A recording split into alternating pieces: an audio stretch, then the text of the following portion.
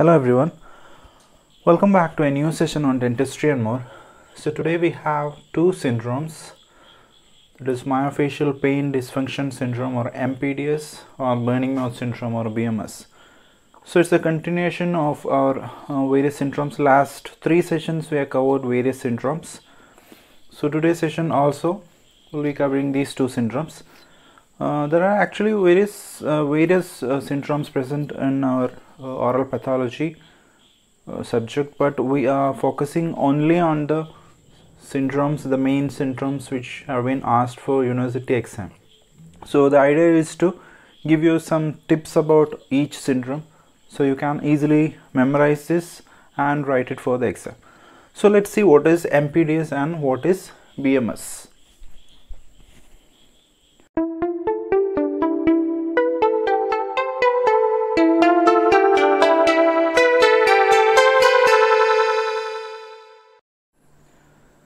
So we'll begin with burning mouth syndrome. It is a burning sensation without any detectable cause.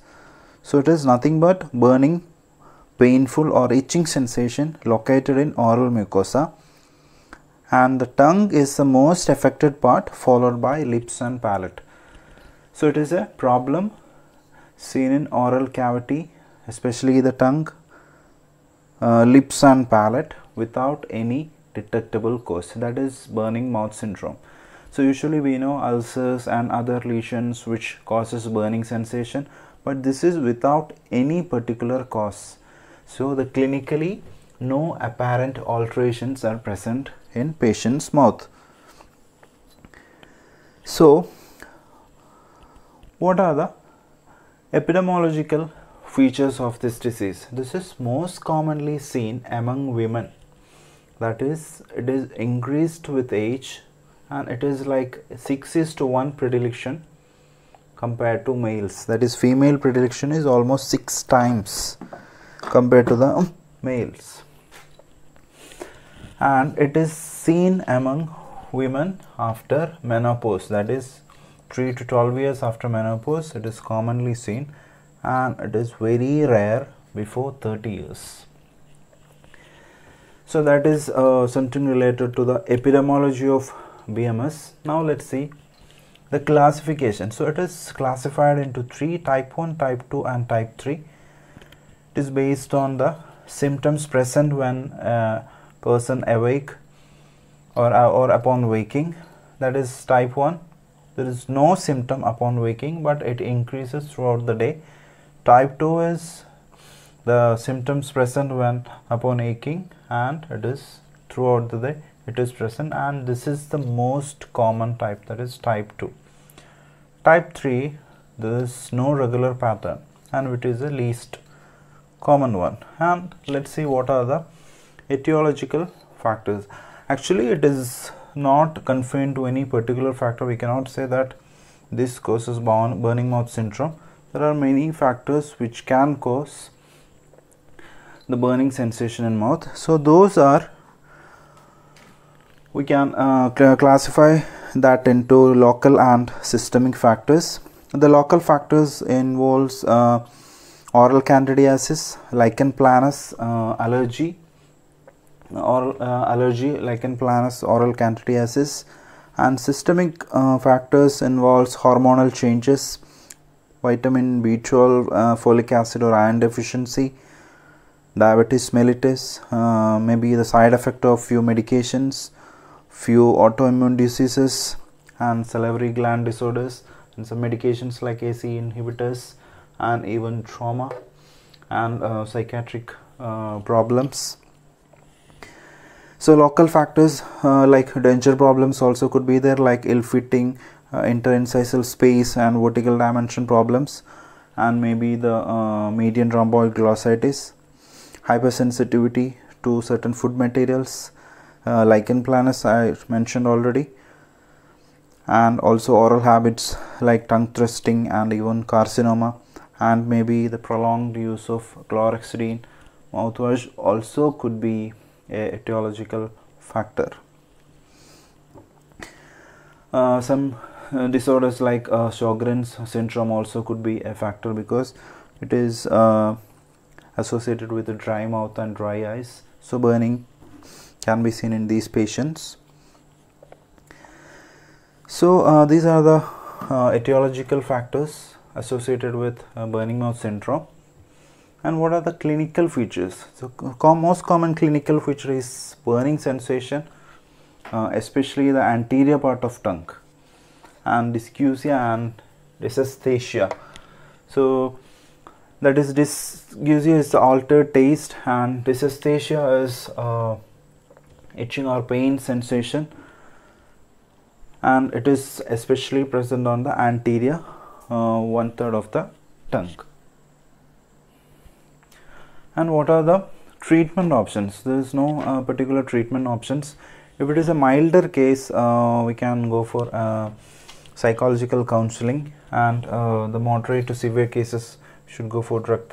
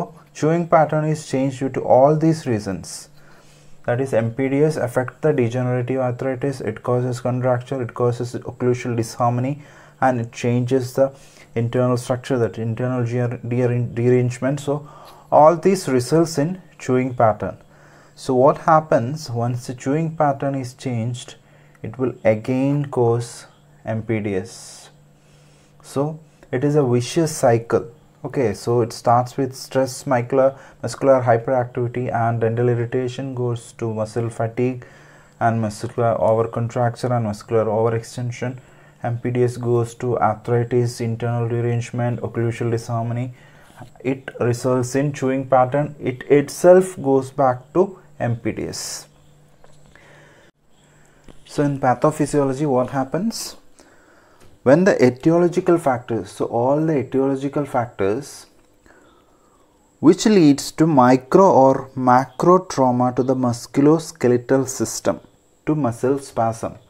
So all these etiological factors which causes trauma, that is micro or macro trauma on the musculoskeletal system, which leads to muscle spasm. So what happens? So this hypertonicity may lead to muscle fatigue. So this is what I'm explaining. Hypertonicity, there will be muscle fatigue and accumulation of lots of metabolic byproducts such as lactic acid, prostaglandin, bradykinins and histamines.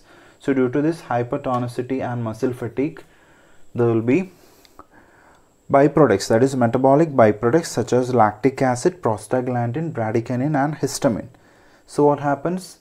The accumulation of these pain mediators lowers the pain threshold to mechanical and chemical stimuli, which leads to MPDS. So it is a cycle. Etiological factors, micro or macro trauma, muscle spasm. What happens? Then there is byproducts, metabolic byproducts such as prostaglandin, bradykinin, histamine, lactic acid, which cause pain threshold, lowering the pain threshold to mechanical and chemical stimuli, which leads to MPDS. So the classification, spasm of lateral pterygoid, either it is spasm of elevator muscles, or it is spasm of lateral pterygoid and elevator muscles. So clinical features includes pain, discomfort, limited jaw movements, the clicking and other jaw noises and tendon. So in clinical features, so there are basically 4 categories. So we can express these clinical features in 4 categories, that is neurologic, otologic, gastrointestinal tract and musculoskeletal. In neurological, there is tingling, numbness, blurred vision and lacrimation. In otologic, tinnitus, ear pain, dizziness and vertigo. In GI tract, nausea, vomiting, diarrhea or constipation. Musculoskeletal, there is fatigue, tension, tiredness, weakness and joint pains. So how do we diagnose MPDS? The most common 4 criterias: the unilateral pain, muscle tenderness, the clicking and limited jaw movements. So these are the 4 criteria for diagnosing MPDS: unilateral pain, muscle tenderness, clicking and limited jaw movements. And how do we treat this? The treatment is basically we go for 7 hours occlusal rehabilitation. So it starts with 7 hours. So that is, the first one is remove, extraction of teeth. Second one is reshape, grinding of any occlusal high points or such things, and reposition, that is doing using orthodontic treatment, and restore, any conservative filling or conservative treatment. Replace, that is using prosthesis. Reconstruct, that is TMJ surgery. And the last one is regulate, that is regulating the habits and symptoms. So remove, reshape, reposition, restore, replace, reconstruct and regulate. Extraction, grinding, ortho treatment, conservative treatment, prosthesis, TMJ surgery and control of habits, that is 7 hours. So 7 hours involved with, it is 7 hours involved with management of myofascial pain dysfunction. So that's all about MPDS. So this isn't a complete details of any long essay. This might be asked for a long essay, but it is to give a very brief idea and a pilot view. So I would say a pilot view, that is what are the basic features, what are the striking features of any syndrome, so you can easily build up the content while writing the exam. So Syndromes, we have completed syndromes which are being asked mainly for university papers. So I'll come up with a different topic in oral pathology. So hope you understood all the syndromes we covered so far. We finished it in 4 sessions. So anyway, I'll come up with new topics in oral pathology. Thank you.